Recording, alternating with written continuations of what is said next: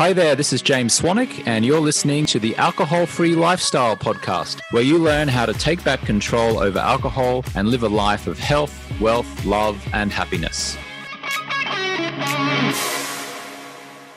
Great to have you with us on the Alcohol-Free Lifestyle Show. I have a listener question today. This is from Martin Guevara, who asks, what if you're in a relationship where both of you drink together and now you want to stop, but your partner doesn't? How do you stop when the temptation is right in front of you? Martin, thank you so much for your question. And by the way, Martin asked that question in the Facebook group of the 30-Day No Alcohol Challenge. And if you're watching this on YouTube, there's a link down below in the description where you can learn more about that. And if you're listening on the podcast, you can go to 30daynoalcoholchallenge.com. Martin, thank you so much for your question. So there's two parts to your question here. The first part was, what if you're in a relationship where both of you drink and now you want to stop but your partner doesn't? So let me respond to that first. Communication is going to be huge, right? You must communicate to your partner why you're choosing to be alcohol-free, the importance of it, what it signifies to you. Ask them for their support. Ask them for their encouragement. Ask them to refrain from this beautifully overused sentence, go on, just have one. Oh, you deserve it. Oh, you haven't drunk for a week. Well done. You deserve a drink. That's like the worst thing you can hear from your partner, because now it gets you into this belief that you are depriving yourself of fun every single day that goes by that you're not drinking. And then if you feel like you're depriving yourself that ordinarily you would be rewarding yourself with, then you're going to feel like you're in a prison. And what do prisoners want to do? They want to break out of prison, right? So encouraging your partner to simply just support, encourage, hold space for you, not to try to get you to break, and just communicating and over-communicating why it's important. Now, if you have a loving partner, someone who supports you and encourages you, that should be very easy for them to do. Having said that, many people don't have as supporting and encouraging partners. I understand that and I appreciate that. So in the event where they listen to you and they tell you what you want to hear, which is, oh, yep, I'll absolutely support you, no problems. But then later on they say, oh, you've gone 2 weeks. That's amazing. Oh, you've gone 2 months. Oh, just have a drink. It'll be fine. In that event, what do you do? So the way in which you respond to your partner is so much more important than the words that you actually say. So 93% of all communication and persuasion is body language and tonality. Only 7% is the words that you actually say. So if you are saying to your partner, oh, yeah, no, I can't have one. I shouldn't have one. Oh, yeah, I really want to have one, but I can't. I'm doing so well. Then, of course, your partner is going to continue to encourage you to have a drink, because they feel like you're in a prison. They feel like they're in a prison, and you both feel like you're in a prison. And so now, of course, you're going to crumble and you're going to go, okay, I'll just have one, or okay, yeah, you're right, I do deserve it. And then slippery slope gets a hold of you, and then you're back to square one. And I'm presuming that you don't want that. However, if you respond with like, nah, I'm good, thank you, I appreciate it. Nah, I'm good, I'm staying the path. And you say it with lightheartedness and confidence and assertiveness, and you're not making them feel bad for them trying to corrupt you. And you're just like, oh, no, I'm good. No, I'm going to keep going with water. I'm going to keep going. Oh, I'm too strong in mind. And you make a little game of it. You're playful with it a little bit. Then your partner will see that, and your partner will drop the temptation, or like the trying to corrupt you. Here's the thing: a lot of partners, and a lot of people for that matter, who are friends or loved ones, etc., when they see you stepping up your game, it can trigger them, or rather, they can feel triggered by that situation, right? And now that's nothing to do with you; that's their responsibility. Because what many people get triggered by is they see someone else stepping up their game, and it highlights the fact that they're not stepping up their game. It brings up a whole lot of insecurities, inferiority complex, fears, jealousy, envy, resentments. It can bring those things up for them. But again, that has nothing to do with you. You are living your life. You are choosing to be alcohol free. You're not shoving it down anyone's throat. You're not doing it accusingly. You're not making anyone else feel bad for them drinking. You're just being you. You're just choosing to be alcohol free because you choose to be alcohol free. How they respond is on them. But some people may respond in a way which is they get triggered and they want to try and corrupt you, and they put on their smiling face and they try to assassinate you. I call them smiling assassins. It's people, friends, waiters, waitresses who are always saying, hey, would you like a drink? Hey, can I get you a drink? Oh, go on. You deserve a drink. Oh, geez, it's been a tough week, hasn't it? Let's have a drink. And they got this big smile on their face the whole time, trying to lure you into this feeling that alcohol is something to be desired, and that we should all be striving to reward ourselves with this attractively packaged poison at the end of the week. It's ridiculous because alcohol is attractively packaged poison. That's all it is. It's poison. It's a toxin. It's bad for you. And, what's worse is that we pay for it. Oh, let me give you some money. Please, please, please, let me give you some money for some poor sleep and some extra body fat and some broken dreams and some irritability and poor relationships. I read somewhere the other day that 70% of all relationship breakdowns has alcohol involved somehow. Crazy. I'll have to pull up the actual study there and refer to it on a future podcast. But crazy how much alcohol can affect a relationship. Anyway, I digress. Or is it regress? I'm not sure if it's digress or regress. Can someone let me know? My mother, who was an English school teacher, would be horrified to learn that I don't have correct grammar at the moment. Digress or regress? Listener, if you're there, let me know. Let's get back to it. So you want to stop what your partner doesn't. Communicating to your partner why it's important, asking them for their support when they try to corrupt you, or if and when they try to corrupt you, by getting you to celebrate by just having one. The way in which you respond is so much more important than the words that come out of your mouth. So you just remaining lighthearted, confident, assertive, thanking them for trying to corrupt you, but laughing at them. It's like, oh, you're so silly trying to corrupt me. You're almost kind of like looking at them kind of, not dismissively, not in an angry manner, but just kind of like, that's funny. That's cute. That's cute that you're trying to corrupt me. Because if you do get angry, well, then that again is on you, right? If you get angry with them for trying to corrupt you, then maybe it's because you really want to drink. And maybe they can sense and they can feel that. And so they're trying to help you escape from prison.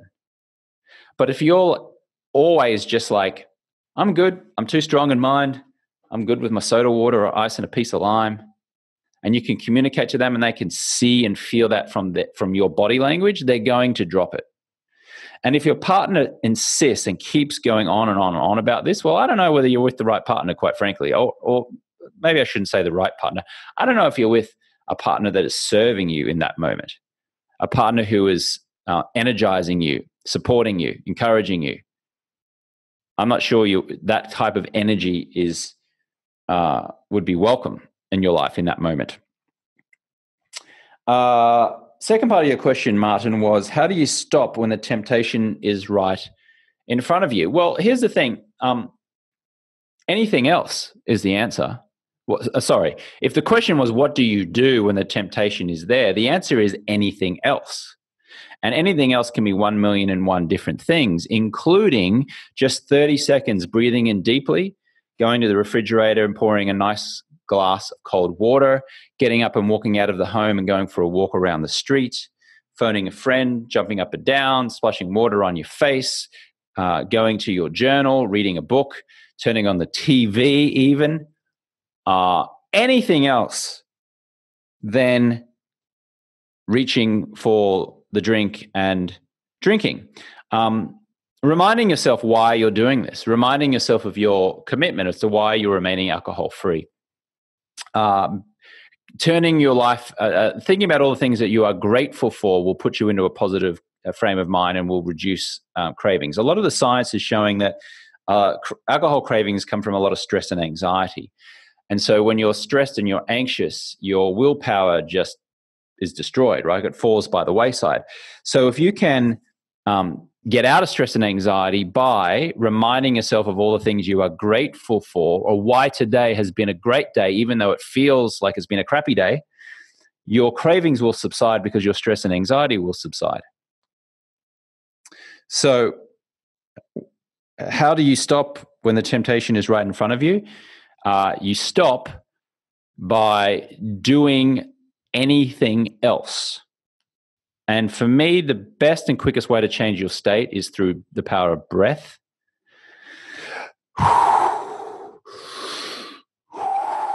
Just breathing in and out, getting up, moving around, going outside, drinking some water, doing something else, picking up a journal, reminding yourself of all the things you've been grateful for.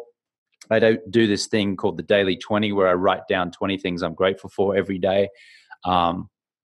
What it does is it activates my reticular activating system. We all have it. You have it. Reticular activating system, RAS. And what that does is that your body starts to find evidence and see things that you are thinking about. So if I said red Tesla, red Tesla, red Tesla, and we had a conversation about a red Tesla, chances are in the next few days you'd go out and you'd see a red Tesla.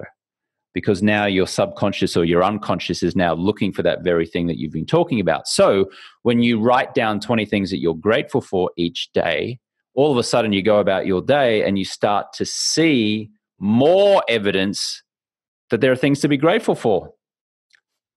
The birds, the trees, the sounds, the fact that you've got a car, the fact that you've got a job, the fact that you're sleeping in a bed, you've got a loved one, you've got kids, your football team won on the weekend, whatever.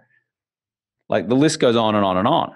You can come up with a million things that you're grateful for if you really sit down and think about it. And you want it to feel hard because the reticular activating system works best when it feels hard, when you're searching for things to be grateful for. Because if you're searching and you're finding it challenging to find things to be grateful for, guess what? Your RAS is working. It's super beneficial for you because when you stop searching for it and you just start going about your day, all of a sudden, boom, you will just see more things to feel grateful for. And all the science, neuroscience shows that when you are living a life of appreciation versus expectation and you are grateful for things, your stress and anxiety reduces. When your stress and anxiety reduces, your cravings for alcohol reduce. When your cravings for alcohol reduce, you tend to drink more water, do more exercise, be more grateful, feel happier. And people who are happier and do more exercise and are more grateful tend to be healthier and don't have alcohol cravings. So that was a bit of a long-winded answer, but I'm confident there is enough stuff in my response, Martin, and to you, the listener, or the viewer, if you're watching on YouTube, to get a few little tactics and some help out of my answer. I didn't word that very well, did I? So Martin Guevara, thank you so much for your question. I appreciate it. If you are listening and you enjoyed this episode, would you please do me a huge favor and write a review? If you're listening in iTunes, could you please, I would so love it if you would do this, go into iTunes and just write a little one-sentence summary like saying, this was great, awesome, I loved it, and give it a ranking out of like a 5-star review. It really helps send the podcast up the iTunes rankings. If you're listening on Spotify, if you could do the same thing. If you're on YouTube, could you like it or leave a comment down below? If you would like to ask a question and have it answered on the show, feel free to email me at james@jamesswanwick.com, or you can send me a DM on my Instagram. And you can just say podcast question and then post the question in. Pretty soon, I'm going to get more technically advanced here, and I'm going to give you an opportunity to text a question in. People who work with me on my team will know that I'm pretty technically challenged at the best of times, but it's coming. I'm also going to get a better microphone so it sounds a lot better. We're going to be doing lots of cool little polishes along the way. But for now, thank you so much, Martin, for your question. Thank you so much for listening. There's another episode coming. There's lots of episodes around here that if you stop listening now and you want to listen to another one, just listen to the next episode or the one before or the one before that. And I'll look forward to catching you on the next episode. See you for now.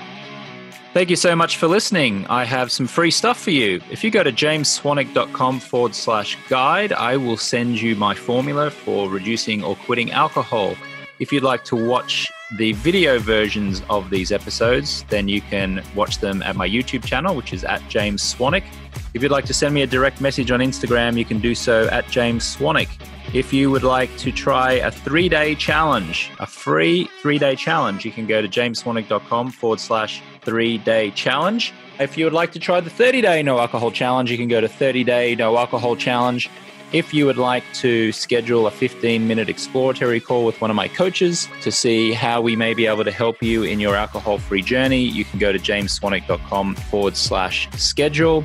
And my request is, if indeed you enjoyed this episode or you have enjoyed the podcast, would you please go ahead and rate the show in iTunes, and would you please write a review? A review might just be a sentence saying, great listen, hey, this was fantastic. Oh, I really enjoyed this. Whenever you give a rating, whenever you write a review, it surges our podcast up in the rankings, enabling more people to see it and hear it, and potentially inspiring someone out there to reduce or quit alcohol and potentially transform their life. So yes, while it does help me to get ratings and to get reviews, you will actually be directly contributing to helping someone's life by having them discover this podcast. So if you are open to inspiring others and to helping me in the process, would you please go ahead and give this episode a ranking, and would you please write a review? Thank you so much for listening, and I will catch you on the next one.